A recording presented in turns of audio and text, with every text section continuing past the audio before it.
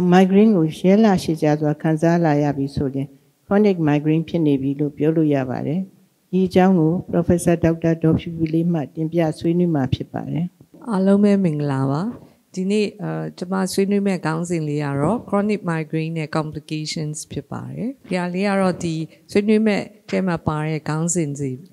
ဖြစ်ပါတယ်။အဲ့တော့ case scenario ပေါ့ပထမဆုံး case scenario မှာ23နှစ်အရွယ် main ကလေးပေါ့နော် so emergency department ကိုရောက်တယ် with complaints of a 7-day history of gradual onset of the visual field defect in the right eye ပေါ့နော်ပြီးတော့ associated with difficulties finding the right words and slur speech ပေါ့အဲ့တော့ဒီ symptoms တွေဆိုလို့ရှိရင်သူက9ရက်တစ်ပတ်အထိကိုသူကမပြောက်ဘူးပေါ့နော်ဆက်ပြီးတော့ဖြစ်နေတယ်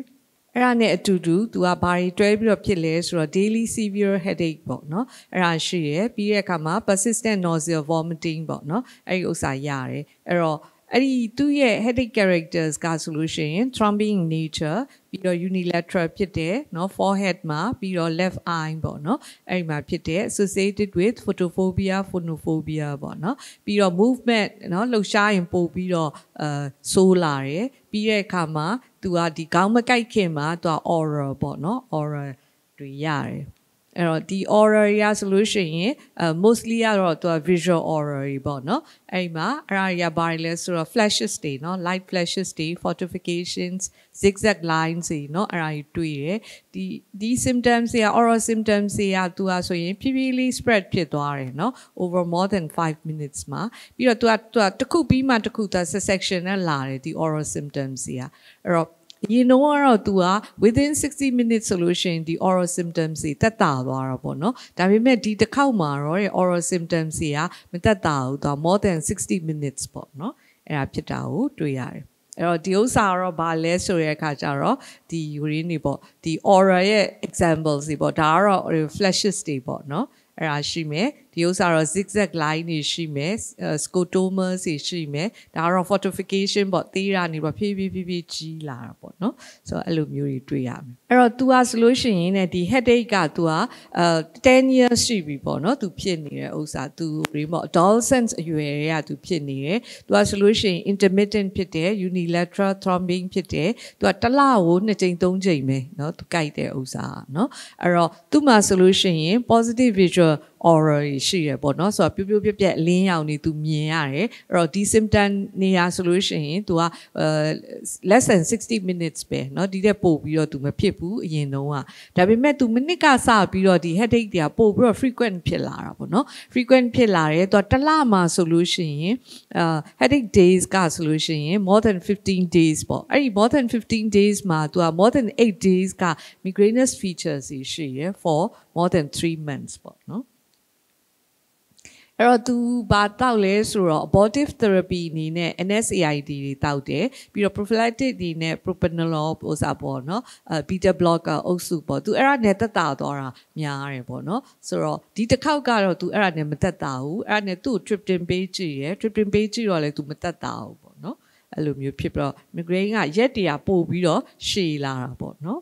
neurological examination ပေါ့နော် neurological examination လုပ်ကြည့်လိုက်တဲ့အခါမှာ तू right visual field hemianopia လေးတွေ့ရတယ်ပြီးရင် mild expressive aphasia and hypoesthesia of the right arm ပေါ့နော်အဲ့ဒါလေးတွေ့ရတယ်နောက်ပြီးတော့သူ့ရဲ့ vital signs တွေကတော့ normal ပဲအားလုံးအဲ့တော့သူ differential diagnosis နေနဲ့เนาะသူကဆိုရင် typical migraine features ရှိရယ်နောက် typical oral ရှိရယ်ဒါပေမဲ့သူ့ရဲ့ migraine duration ကဆိုလို့ရှိရင်ပိုပြီးတော့ရှည်ရယ်သူ့ရဲ့ oral လဲ prolong oral ပေါ့เนาะအဲ့လိုမျိုးဖြစ်တဲ့အတွက်ကြောင့်မလို့သူ့မှာ complications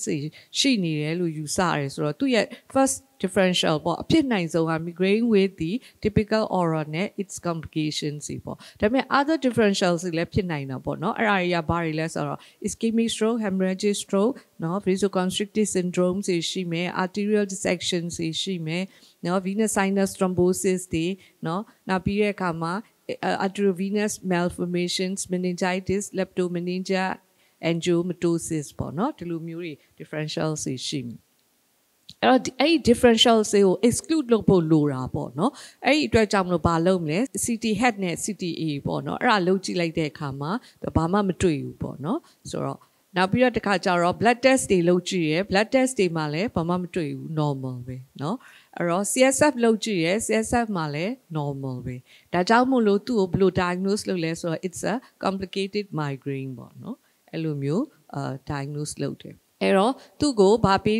ပေးလဲဆိုတော့ intravenous analgesic တွေပေါ့เนาะအဲ့ဒါပေးတယ်ပေးပြီးတဲ့အခါမှာသူ့ကိုဒီ inflammation ပေါ့เนาะအဲ့ဒါကိုတက်တာအောင်ဆိုလို့ရှိရင် intravenous steroids ပေါ့ short course လေးပေါ့เนาะအဲ့လိုပေးကြည့်ရယ် supportive therapy လေးပေးတယ်အဲ့လိုပေးတဲ့အခါမှာသူက over the next few days မှာသူကတက်တာသွားတယ်စပြီးတော့ symptoms တွေတက်တာသွားတယ်3 weeks တာတဲ့အခါမှာ neurological deficit တွေကမရှိတော့ဘူးပေါ့เนาะ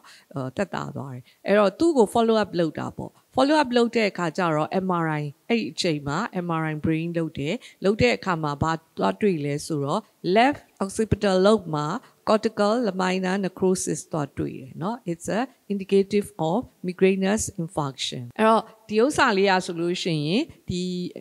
ကလေးမလေးရဲ့ MRI brain ပေါ့เนาะအဲ့တော့ဒီ MRI brain မှာဒီ left occipital lobe မှာဘာသွားတွေ့လဲဆိုတော့ဒီ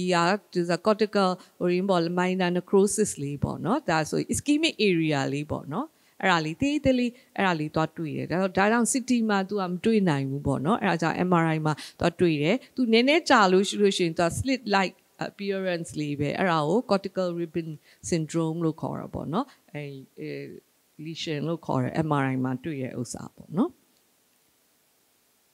ဆိုတော့ chronic migraine ပေါ့နော် chronic migraine ကဒီကမ္ဘာပေါ်မှာဆိုရင်နော်148 million people နော်အဲ့ဒါဆိုလို့ရှိရင်ဒီ chronic migraine ကိုခံစားနေရတယ်အဲ့တော့ chronic migraine ရဲ့ diagnostic criteria ပေါ့နော် ICHD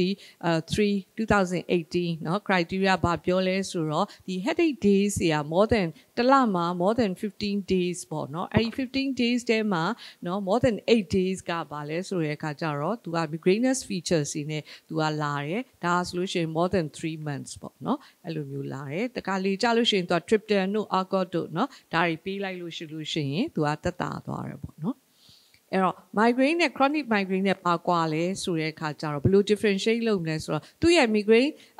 symptoms တွေကအတူတူပဲ characteristics တွေကဒါပေမဲ့သူက duration ပဲကွာတာเนาะအဲ့တော့အဲ့ duration မှာဆိုလို့ရှိရင် migraine ကရိုးရိုး migraine က0 to 14 days ပေါ့เนาะအဲ့တော့ chronic migraine ကကြတော့ more than 15 days ပေါ့เนาะကျန်တာကတော့ဒီ8 days က migrainous features ရှိရဲ့ဥစ္စာပေါ့เนาะအဲ့တော့အခုဆက်ပြီးတော့ဆွေးနွေးမှာတော့ဗာလဲဆိုတော့ complications တွေပေါ့နော် complications of migraine နေအဲ့တော့ပထမဆုံးmain complications က5ခုရှိတယ်ပထမဆုံး complications က status migrainosus ပေါ့နော်သူကကြားတဲ့အခါကျတော့ debilitating migraine ပေါ့နော်ဒီ attack ကဆိုလို့ရှိရင် more than 72 hours 3 days ပေါ့နော်ဆိုတော့3 days ကြာမယ်ပြီးလို့ရှိရင်သူရဲ့ remission ပေါ့ remission ကဆေးတောက်လိုက်တယ်နော်အိတ်လိုက်တယ်အဲ့လိုမျိုးဆိုလို့ရှိရင်သူက remission ရတယ်12 hours လောက်အနည်းဆုံးရရမယ်ပြီးလို့ရှိရင်သူကနော်the more than သူက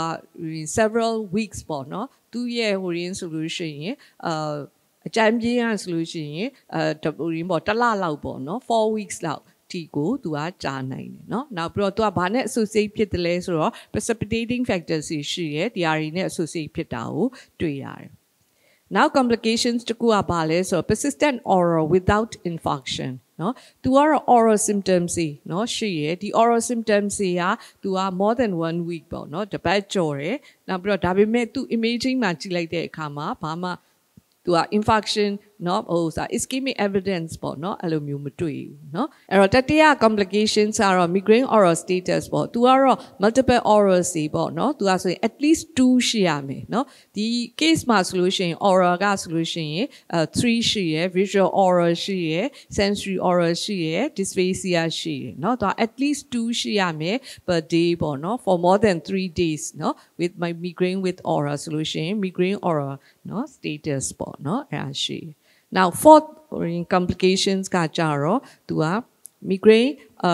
migrainous infarction ပေါ့နော်သူကကြားတဲ့အခါကျတော့ဘာတွေတွေ့ရလဲဆိုတော့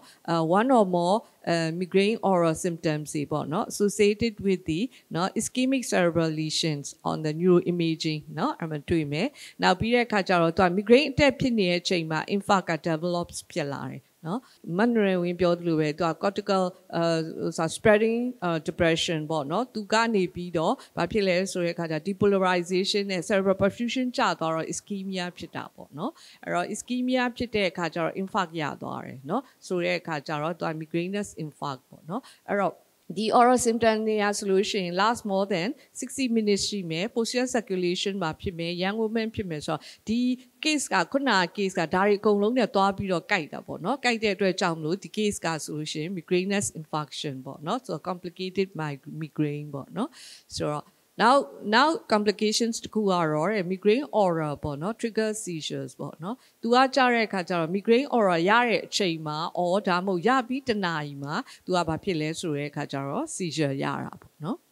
other complications တွေဘာတွေလဲဆို work disability loss of work depression anxiety panic disorder stroke နော် cardiovascular disease hypertension ပေါ့နော်ဆိုအမျိုးကြီးရှိမယ်အဲ့တော့ဒါတွေကတော့ risk factors of the chronic migraine ပေါ့အဲ့တော့ risk factors တွေကိုလည်းသိဖို့လိုတယ် chronic migraine ရဲ့ treatment မှာပေါ့နော်အဲ့ဒီမှာဘာတွေရှိလဲဆိုတော့ modifiable နဲ့ non modifiable risk factor ရှိတယ်အဲ့တော့ modifiable risk factor တွေကိုရှာဖွေပြီးတော့ treat လုပ်ထားရမယ်နော်နောက်တစ်ခုကတော့ comorbidities တွေ comorbidities တွေကိုလည်း treat လုပ်ဖို့လိုတယ်เนาะအဲ့တော့ most comorbidities တွေသိရမှာဆိုရင် psychiatric disorders တွေเนาะ musculoskeletal pain တွေနောက်ပြီးတဲ့အခါကျ sleep disorder စသည်ဖြင့်ပေါ့เนาะအဲ့တော့ဒီအရာတွေကိုလည်းရှာဖွေပြီးတော့ treat လုပ်ရမယ်နောက်တစ်ခုကတော့ triggers factors တွေပေါ့ triggers factors တွေကိုလည်းသိဖို့လိုတယ်เนาะဒီဥစ္စာကို triggers factors တွေကိုဖယ်ထုတ်နိုင်မှ treatment မှာเนาะဒီ chronic migraine ရဲ့ treatment မှာเนาะအဲ့တော့treatment of the chronic migraine မှာ solution တော့အဓိက mainstay of treatment က prevention ပဲเนาะအဲ့ဒီမှာဆိုရင် abortive treatment ရှိရယ် prophylactic treatment ရှိရယ်ဒါအားလုံးကဆိုလို့ရှိရင် acute migraine ရဲ့ treatment အနေနဲ့တူတယ်ပေါ့เนาะ now chemodenervation with the onabotulinum toxin A that is a FDA approved preventive treatment of the chronic migraine now CGRP receptor antagonist ရှိရယ် remicade ရှိရယ် lasmitidine ရှိရယ်เนาะnow non medication preventive treatment တွေရှိရယ်အဲ့ဒီဟာတွေစုပေါင်းပြီးတော့ပေးတာဆိုလို့ရှိရင်ပိုပြီးတော့ effective ဖြစ်တယ်ဆိုတာကိုတွေ့ရတယ်ပေါ့နော်နောက်ပြီးတဲ့အခါကျတော့ခုနပြောတဲ့ comorbidities တွေ risk factors တွေ trigger factors တွေဒါတွေကိုလည်း treat လုပ်ရမယ်เนาะnow getting enough sleep and the drinking plenty of the water is also important for the treatment of the chronic migraine အဲ့တော့those are diagnostic criteria of the migrainous infarction ပေါ့เนาะဆိုတော့ဒီမှာတော့ဘာတွေနဲ့ indicate လုပ်ထားလဲဆိုတော့ oral symptoms တွေက more than 60 minutes ရှိရမယ်ပြီးတဲ့အခါကျ neuro imaging မှာ ischemic infarction ပေါ့เนาะအဲ့ဒီဥစားတွေ့ရမယ် suggested mechanism of the ischemic stroke in the migrainous ပေါ့เนาะအဲ့ဒီမှာအဓိကကတော့ခုနက cortical spreading depression ပေါ့เนาะအဲ့ဒါရှိမယ်ပြီးတော့ other the mechanism တွေကတော့ genetic predisposition ရှိမယ်နောက်ပြီးတော့ခါကျတော့ endothelial dysfunction ရှိမယ် coagulation abnormalities ရှိမယ် arterial dissection တွေ patent foramen ovale ရှိမယ်နောက်ပြီးတော့ other comorbidities solution for example connective tissue disorders ပေါ့เนาะဒီအရာ stroke ရနိုင်တဲ့ mechanism တွေဖြစ်တယ်အဲ့တော့ take home message အနေနဲ့ကြတော့ chronic migraine ကစောပြောခဲ့သလိုပဲသူကဆိုရင်တစ်လမှာဒီ headache days က more than 15 days အဲ့ဒီမှာ more than 8 days ကဆိုလို့ရှိရင် migraine symptoms ရှိရယ် for at least 3 months ပေါ့เนาะအဲ့တော့ treatment ကတော့ acute treatment ရှိမယ် prophylactic treatment ရှိမယ်နောက်ပြီးတဲ့အခါမှာဆိုလို့ရှိရင် risk factor modifications ရှိမယ် triggers တွေ morbidity management တွေပေါ့เนาะအဲ့ဒါတွေရှိမယ်เนาะနောက်ပြီးတဲ့အခါကျတော့ဒီ chronic migraineurs တွေဆိုလို့ရှိရင် invariably require the prophylactic treatment ပေါ့เนาะသူက prevention ကပို့ပြီးတော့အရေးကြီးရယ်ပေါ့เนาะနောက်တစ်ခုကကြားတဲ့အခါကျ migraine ကဆိုလို့ရှိရင်သူကဖြည်းဖြည်းနဲ့ဒီပို့ဆိုးသွားတာမဟုတ်သူက benign ပဲပေါ့နော် benign condition ပဲဒါပေမဲ့သူကဘာဖြစ်နိုင်လဲဆိုတဲ့အခါကျတော့ serious complications တွေပေါ့နော်အဲ့ဒါကြီးဖြစ်နိုင်တယ်အဲ့တော့ဒီ complications တွေကတော့ဖြစ်ခဲတယ်နော်ဖြစ်ခဲပေမဲ့သူကဆိုလို့ရှိရင်ဒီလိုမျိုးတွေ့လာလို့ရှိလို့ရှိရင်သူကဘာလုပ်ရလဲဆိုတော့ careful evaluation ပေါ့နော်အဲ့ဒါလုပ်ရတယ် to distinguish from the other serious debilitating diseases like a stroke လို့ဟာ မျိုးပေါ့နော်နောက်ပြီးတဲ့အခါကျတော့သူ atypical နဲ့ prolonged oral ပေါ့နော်အဲ့ဒါတွေကိုတေချာနော် analyze လုပ်ရမယ်နော် persistent oral ရှိတယ်ဆိုလို့ရှိရင် neuro imaging ကလုပ်ကိုလုပ်ရမှာပေါ့နော် work up လုပ်ကိုလုပ်ရမှာ June 29 ကဆိုရင် chronic migraine awareness day ဖြစ်တယ် these are my references အားလုံးပေါ့နော်ဒီ migraine နဲ့သူ့ရဲ့ဒီ complications တွေပေါ့နော်အဲ့ဒါတွေကနေပြီးကင်းဝေးကြပါစေပြီးတော့ဆုတောင်းရင်းနဲ့ဒီကုန်းချုပ်ပါတယ် thank you chronic migraine နဲ့ complications of migraine အကြောင်းကိုအကျယ်တွင်ရှင်းလင်းတင်ပြပေးပါတော့ပါမောက္ခဒေါက်တာဒေါ်ဖြူလေးကအထူးပင်ကျေးဇူးတင်ပါတယ်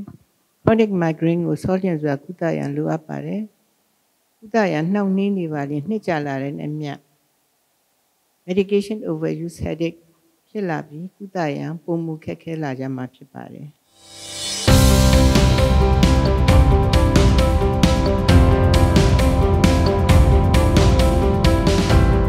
Zifam,